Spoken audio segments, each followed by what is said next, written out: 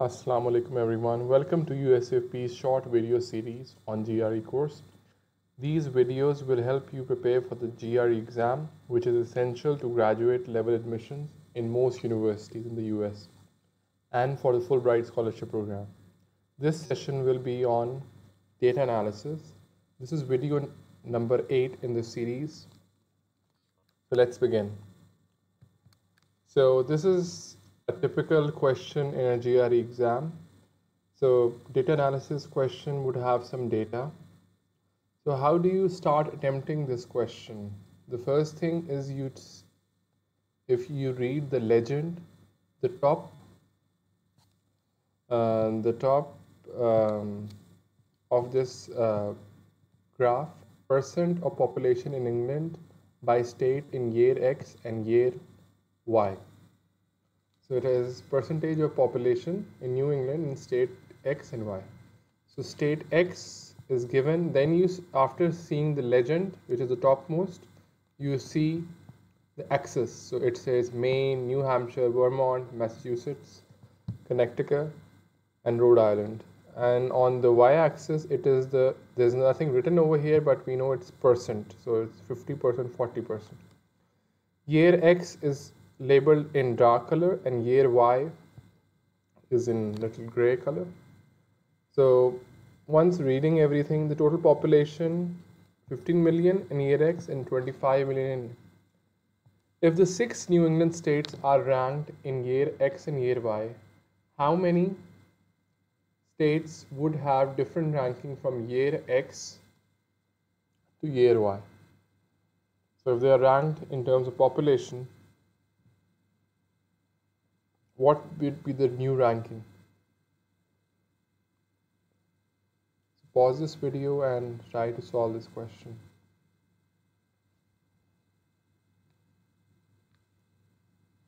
So in year X, if you do the ranking of population, the highest was in Massachusetts. So let's write for Massachusetts, it had the highest population, and then came Connecticut, and then came Maine. Let's write Maine as MA. After Maine, it is Rhode Island, and then New Hampshire, and after that, it is Vermont. This is the ranking. Massachusetts as the highest. Now in year Y, the highest was still with Massachusetts, so its ranking did not change. Then is Connecticut. Okay, its ranking also did not change, and on the third is it is Rhode Island. Third is Rhode Island. After Rhode Island, it is New Hampshire. And after New Hampshire, it is Maine, and in the end, it is Vermont. So Massachusetts ranking did not change, Connecticut did not change, Vermont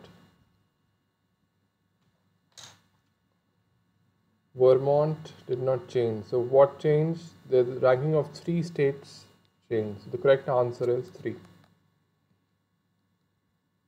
So typically in a data analysis question, it would have 3 questions. So make sure that you absorb the graph, you completely understand what the graph says. Now, in the next part, in year X, the population of Massachusetts was approximately what percent of the population of Vermont? So Massachusetts population in year X was 40%, and what percentage was of Vermont? So Vermont population was in year X was 5%. If you look at here, so it was 5%. So 40 divided by 5 into 100 equals 800%. So typically the graphs are very easy to read and it's very easy to approximate. So we were able to approximate, this was exactly 5. So the next part, typically the last part is the most difficult. So the last part is, by approximately how much did the population of Rhode Island increase from year X to year Y? What was the increase of population of Rhode X, percentage increase? So in year X, the Rhode Island population was 10%. 10% of what? 15 million. So 10% of the 15 million is the population, and in year Y it increased, so the increase is now it's 15%. So 15% of what? 25 million. So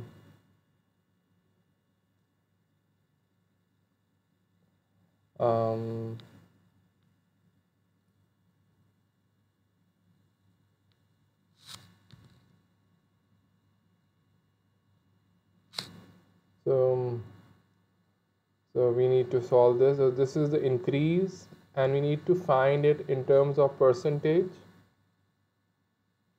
of so it increases. So in year X it was 15 over 100 into 10.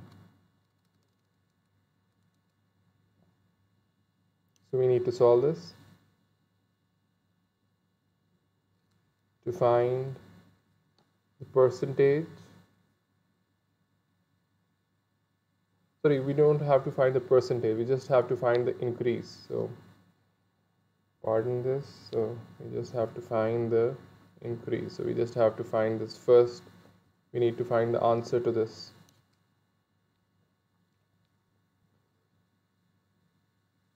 So 15 into 25 over 100 minus 10 into 15 over 100.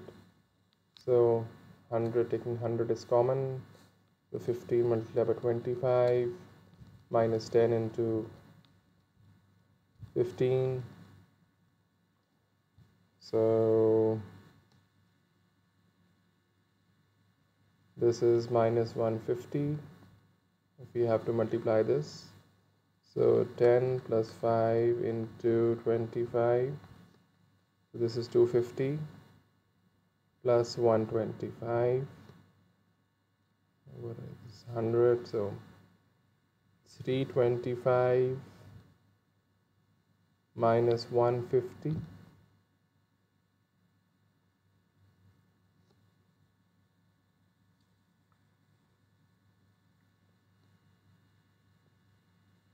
So this is 375.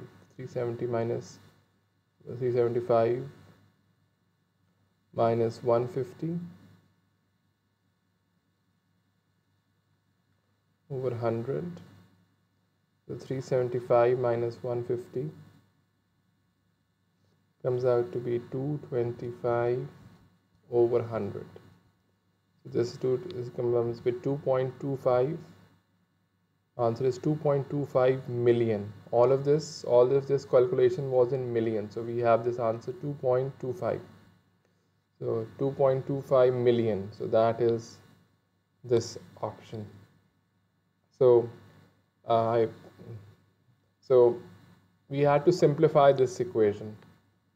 So I tried to avoid the use of calculator by decomposing. So 15 can be split into 10 plus 5. So 10 plus 5 into 25. So by doing this we have avoided the use of calculator. So calculator on a GRE test is it's just like the calculator in our on our computer. Like we hardly use it, and it's not easy to use it faster. So it is better that you use the calculator till the final answer. The next question. So the next question is of a data analysis. Below shows the graph for normal distribution with a mean of m and a standard deviation of d, including approximate percent of distribution corresponding to the 6 regions shown. So this is a typical normal distribution. A normal distribution has a mean m, and 50% of the data is above the mean and 50% is below the mean.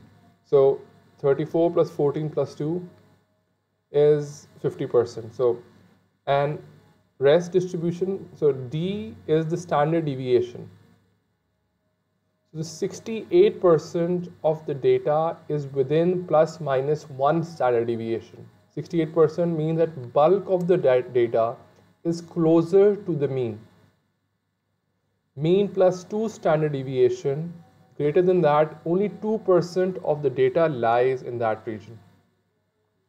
It's very important to remember this shape of the distribution and the split throughout, that 34% is within plus 1 standard deviation, 14% is between 1 standard deviation and 2 standard deviation, and 2% of data is above.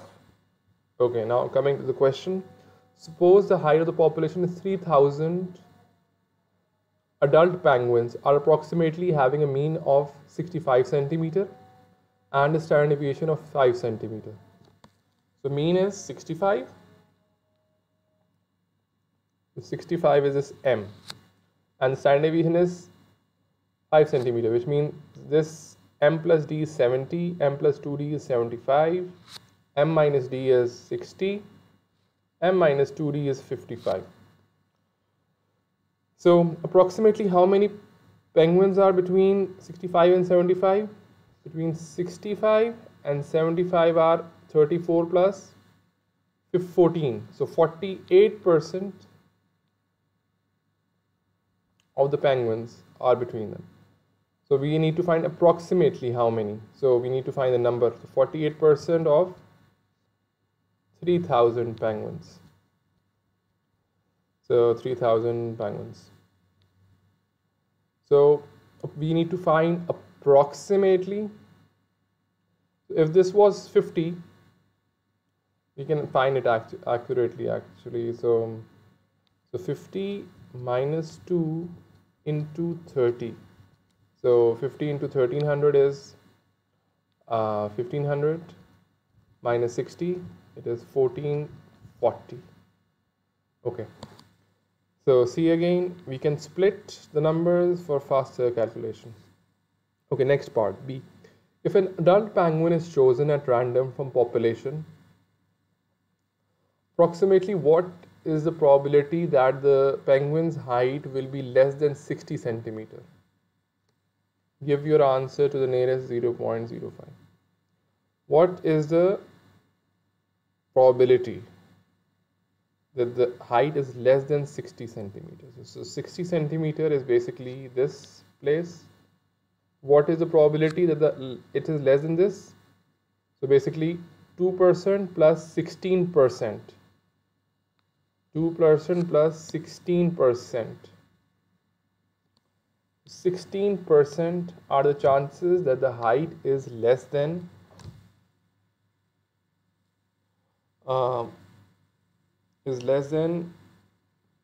60 centimeter.